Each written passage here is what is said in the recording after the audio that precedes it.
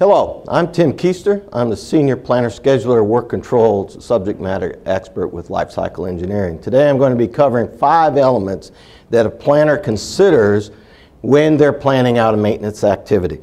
And these are very important elements that sometimes are not specifically addressed as well as they should be.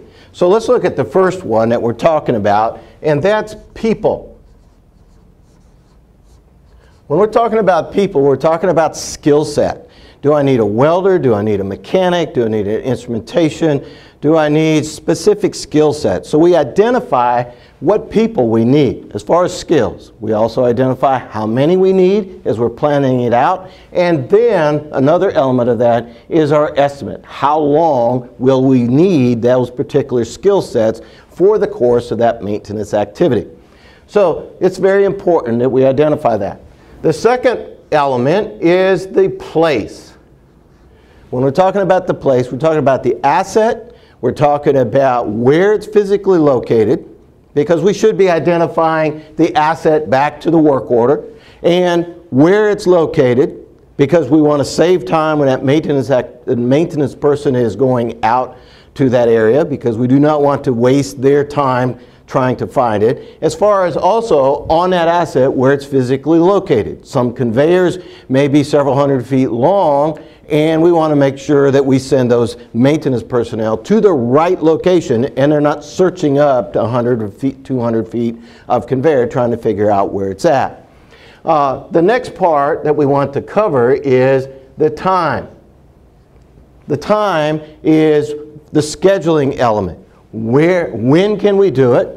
What particular day? When can we coordinate with operations in order to that meets their production needs, as well as what's our availability of labor resources. So it's particular, whether it be during a shutdown, time of the week, or a specific day of that week and a time of that particular day. Very important we identify that.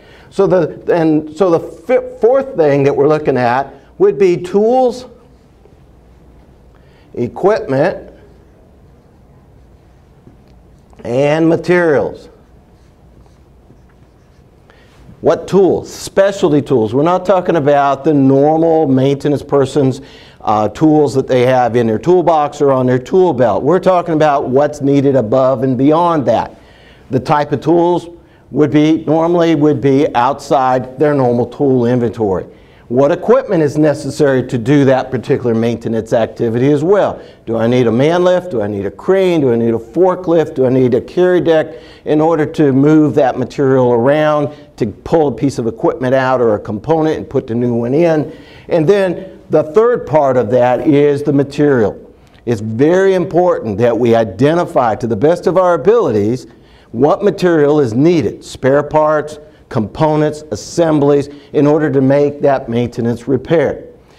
We use whatever resources to determine what those materials, whether it be our vendors, whether it be a master mechanic, master electrician on that crew, or the maintenance supervisor, or our own experience, we're determining the materials in order to do that job.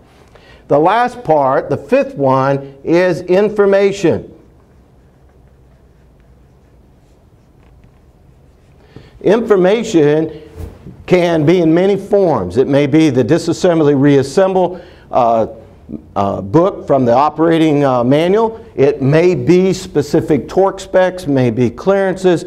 What information is needed in order to support that work that can support the maintenance person that is doing that work, and they don't have to rely on their own memory in order to do that.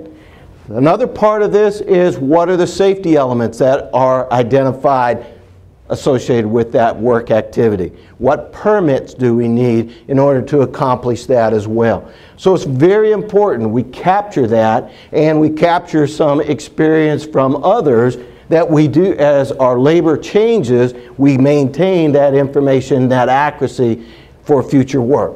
So this is very important. These are 5 elements that planners need to be considering when they're planning out maintenance activity. The right people, the right place or the asset, the time it's going to happen, what tools, equipment, and material are associated, and the information that's going to support that. I thank you for your time, and if you have any questions about this topic, please contact me or at lce.com. Thank you.